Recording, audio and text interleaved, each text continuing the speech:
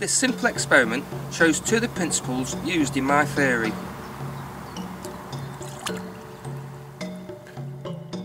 The air pressure on the surface of the water is greater than the pressure of the water in the glass. This allows the water level to be elevated and for objects to float to the top from below. Demonstrated here with matchsticks.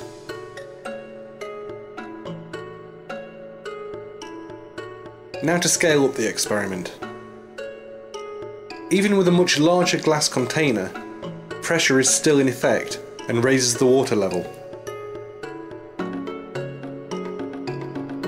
We know that certain things will float in water, such as matchsticks.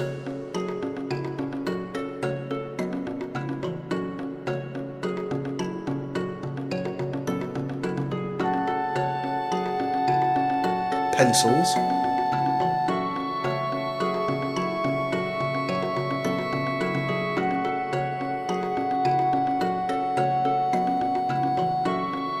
and a cork.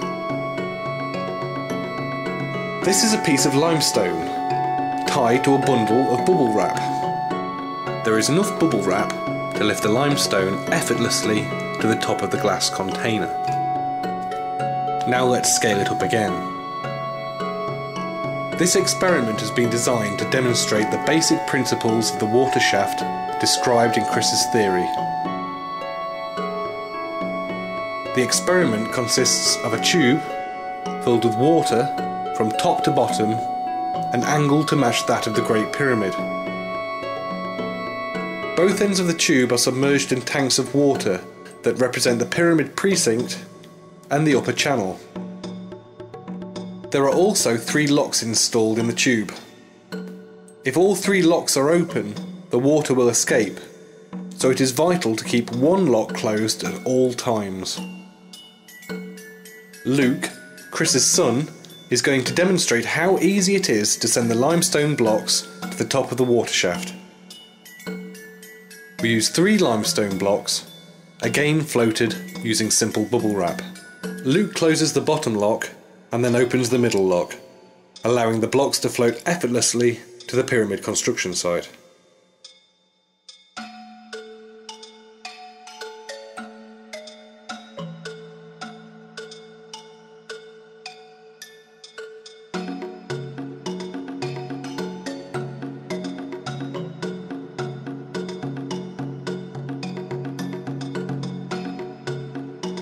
Now for something bigger. This is a large, long piece of limestone rock that will be floated using cedar wood instead of air. Even though this object is large enough to fill the diameter of the tube, it still climbs steadily to the top.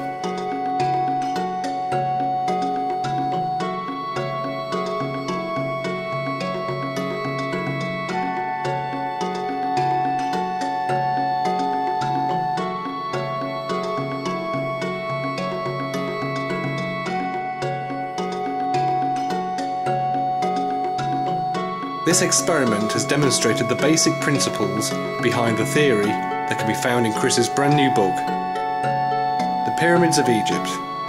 How were they really built?